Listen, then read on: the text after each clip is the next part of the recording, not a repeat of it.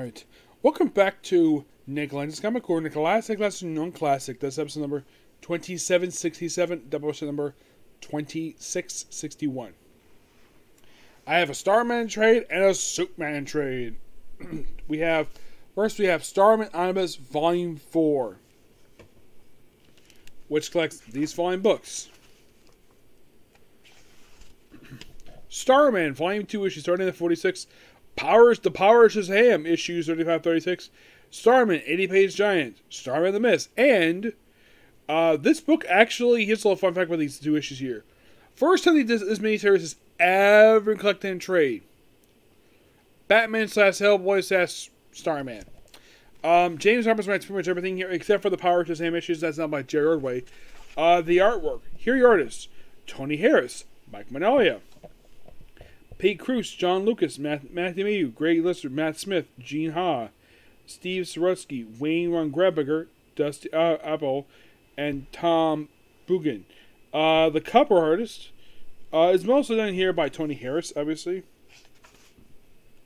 So, the first issue here is focused on the past. It's basically just, looks like Starman like somebody else. I think it's like a bulleteer. Well, take out look like flying Nazis.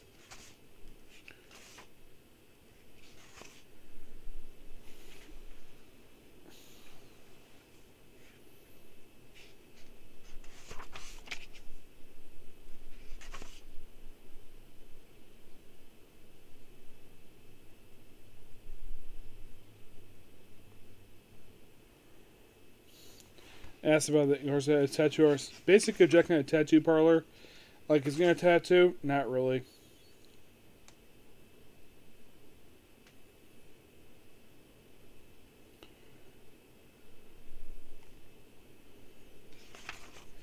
Yeah, Jim Barr. Apparently he was this, yeah. He was Bullet Man. So, yeah, he has to go to the, so, yeah, basically the possibility with the Mara family, and the first issue ends with Jack Knight coming face to face with Captain Marvel himself. Not Shazam. That's not his name. It's Captain Marvel. I like it. Face the power of Captain Marvel. Yep, and it leads straight into Power Shazam number 35. Written basically by Jerry White. He would do later the artwork for this series. Here's the thing about these issues.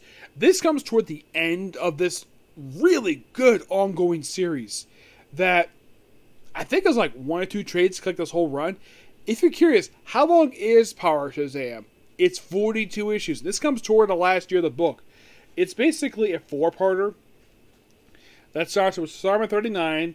Part 2 is this very book here, Power Shazam 35. Part 4 is, I think it's like Starman 40. And Part 4 is just Power Shazam 36. It's mostly we have Mary Marvel and their twin brother, well, Captain Marvel, where basically, of course, they do the Bullet Man stuff and Starman, and of course, there's stuff going in the book itself. You read this issue, it's almost like it has very little to do with basically Starman. The only reason why it's included because basically a Bullet Man, yes, and then like then we have Starman basically with him, and then Starman 40 picks up where Starman 35 left off. Looking for him, and those of you, like, another thing about the book itself, Power Shazam was one of those titles that I've read that I wasn't reading at the time, in 90 years later. It was one of those titles that wasn't Batman. It wasn't one of the big titles, but it was a damn good title. It basically had the same type of tone that I love about James Robinson's Starman. Yes, Jerry Ordway himself, who had previously written Superman, he figured, though, why not give Captain Marvel a shot? And it was really good. Lasted a little over 3 years. Wasn't as long as this book was, but damn. And also, my guess is the reason why they launched it at the time, because this book proved to be probably the gangbusters of the 90s. Probably did really well. And if in case you're curious how long this book lasted for, 80 issues this time. They did have 1 issue for 2008, but lasted almost 7 years. Basically about half the time as basically like Power Shazam is like half the length of this one. Of course, there's a flying car thing. And of course, they just agreed. Of course, they briefly fight each other where Bar is.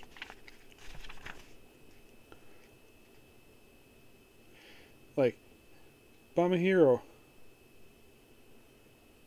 That a police department, not to O'Dare family.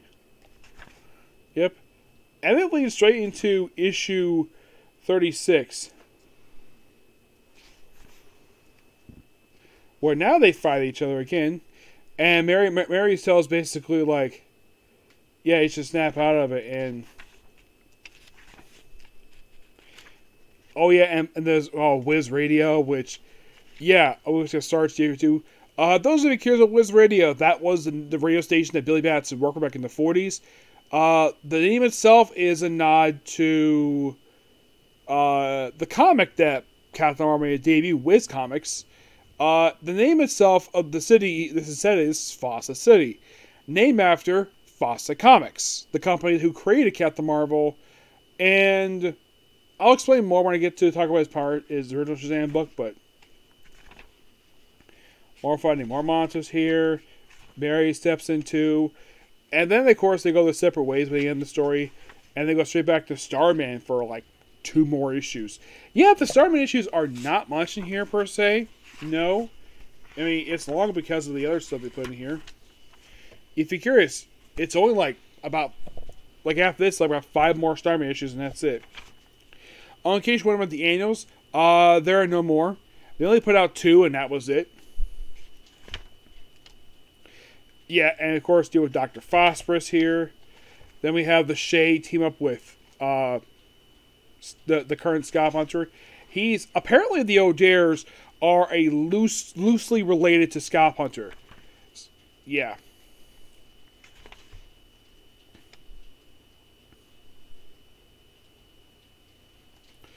And of course, more. This issue is all focused on basically Matt O'Dare teaming with the Shade for an issue, which I found quite interesting. And then we have the very next issue where we have an appearance. We have this wonderful. It's called 1944 Science and Sorcery, where we have it's a story focused on Ted Knight himself in the past as Starman. Of course, guest appearance by Alan Scott, and of course, Etrigan the Demon. Yeah, he's here too.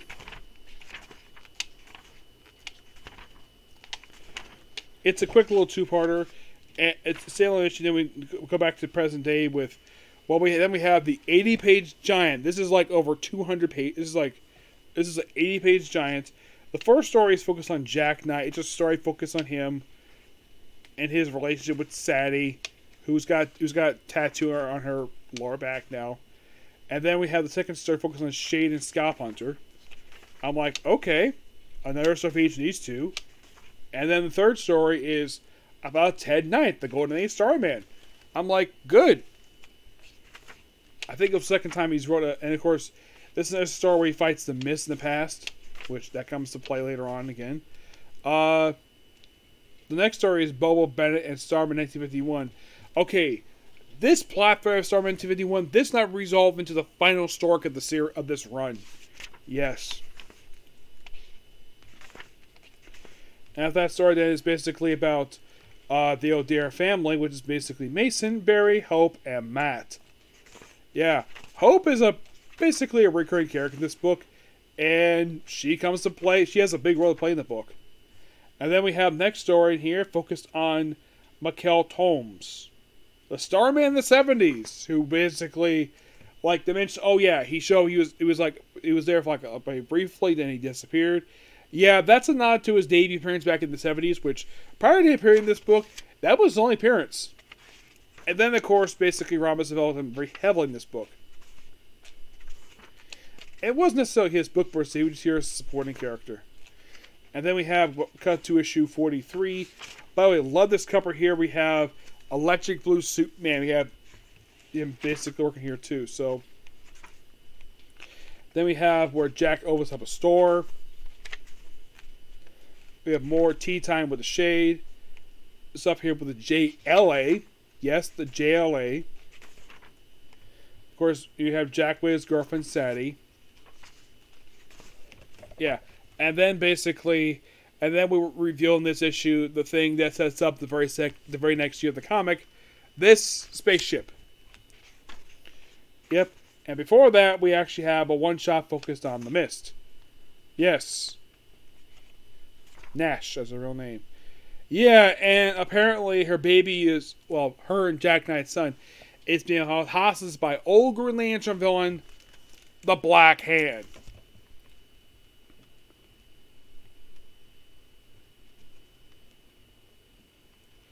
He's like, wait a minute, she probably doesn't know who Hal Jordan is. And I was like, you go face Son of Hector or something other? The Rogue Green Lantern with the big pig head? Yeah, Black Hand apparently. Yeah, this is kind of weird. And then she runs into Captain Marvel. No, what? That is Mary Marvel. Yeah, I'm not sure why Nash would mistake Mary Marvel being Captain Marvel. Yeah. And of course, Son's fine by the end of the story. But it's nice the fact that, and then we have a Sandra Knight story. And you're thinking, Knight, is she related to Jack Knight? Yes. She is her father's cousin. Well, his father's cousin. Yes, that's how they're related. Yeah, originally Sandra Knight was a character from the company, Quality Comics, that was retconned to being basically cousins, which makes sense. This whole issue 44, is focused on her. Is just adventure with her in the 40s as Phantom Lady, which I found to be really enjoyable. And then, of course, you have Ted interacting briefly with his cousin here in this issue, because of course he did. And then, like, the very next go back to present day, we have just weird artwork here called SD Guy. Not a lot going on with this issue per se. It's more like just a relaxing issue. Still great artwork. It's mostly a build-up. It basically, the whole thing is leading to Jack, McKell, going to space in a spaceship. And so, Sadie accepts Jack's proposal. Now, why they're going to space, that's not revealed until the end of the space saga. 46 is a flashback story where it's set in, looks like the 40s. It's a character, Bobo. They focus on him for this one issue here. Yeah, he's a character associated with him. Of course, we have Good and Bad Men, 1952, so it's 50s and 40s, not 30s, 50s. Yeah, this also features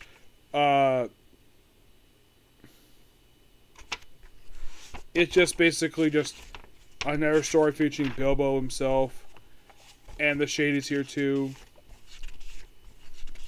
A lot of fun this book here, but we're not done just yet. Next up, basically, we have the Batman Hellboy Starman crossover. Well, the story is, this is of course set before basically Jack Goes to Space. Because they put this right after Jack Goes to Space, but you have to say before that, where Jack teams up with, of course you have guest appearance with the Joker. Batman's in here just for the opening issue. Now, Mike Mignola does the artwork for this issue here, and these two issues, but he does not do the writing. That writing here is done by James Robinson, which, not a bad idea. And plus, DC probably trusts them to do Batman because they did the Doom that came to Gotham, which is a great miniseries, by the way. So they have Batman, Hellboy, team with each other, which is just so awesome. The fact he flew here from DC.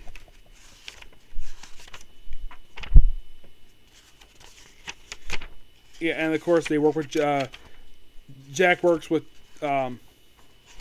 Hellboy to go rescue his father in Argentina, and the reason why, because he fought Nazis in World War II, because of course he did, and of course to fight more people here.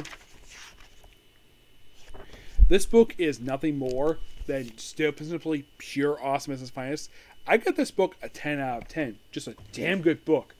And don't worry, more coming for that one. Next up we have is Superman, The Wrath of Gog.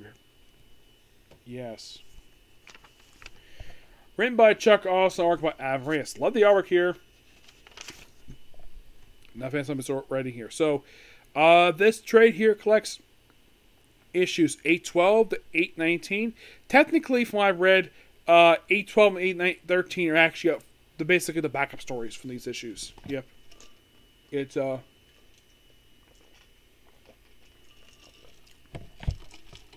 because these are all reflected in the Godfall stuff. So most of them we have a flashback of Lana and Clark when they were younger. Then you have Super fighting in Parax again.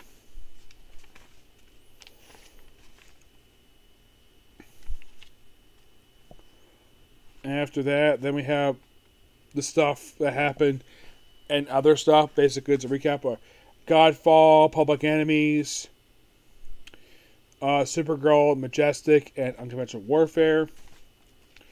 Yeah, Superman fight people on a train. Still love the artwork, though. I love the artwork. But later on, we get some stupid stuff here. Oh boy, we get some stupid stuff.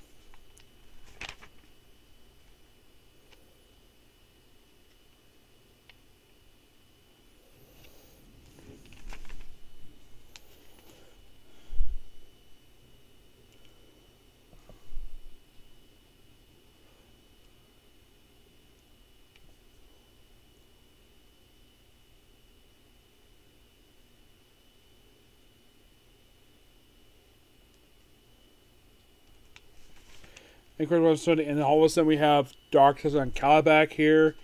So it's like, yeah, let's pass time by beating up a bunch of classics. And we have Darkseid once again show up here. Yeah, and of course, Darkseid. Superman's punchy bag, just like how Steppenwolf is.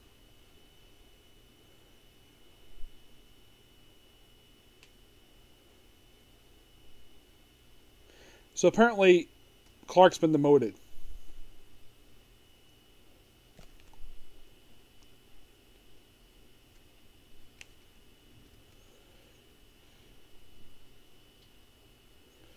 Apparently he's been demoted for some reason. He's asked frequently to see Perry, but it's like, yeah, apparently he's busy, and apparently he's been demoted.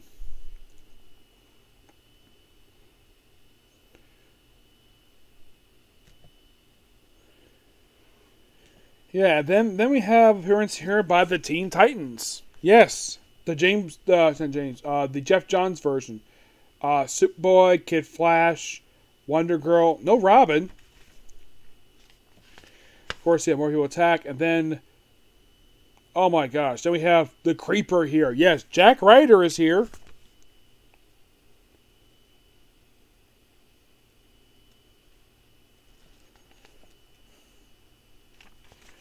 Yes.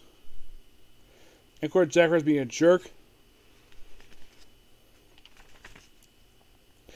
Yeah, and the person attacking the Teen Titans is Gog. Yeah. This thing from Kingdom Come that Chuck Austin had to bring in. Yes, we had to bring in Gog from Kingdom Come. Don't know why. Superman fights him. Because, of course, he's harming Superboy, who is basically someone very close to him. And then he's affected with liquid kryptonite. Yes, for some reason he's affected with liquid kryptonite. For reasons. And, of course, God gets shocked. Superman is basically not exactly himself. And looks like he's near dying. Yeah, and then, of course, we have Wonder Woman here for reasons. No, it's nothing to do with the Super Wonder stuff. No, this is years before that. Yeah, then we have this doctor here, who just on call, who looks like, probably like a cheap version of Kevin Smith. I'm not sure. He looks very familiar. Yep, he's here to just help drain. They drain most of the liquid kryptonite stuff. And then we have Black Lightning, Steel, and various other heroes dealing with some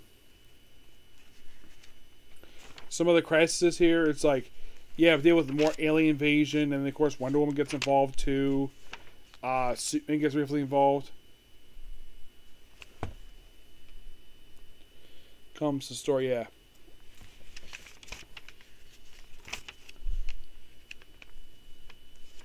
Yeah, Superman gets hurt by this guy because of all the kryptonite stuff, and eventually, of course, then we have look like Firehawk. I think it is.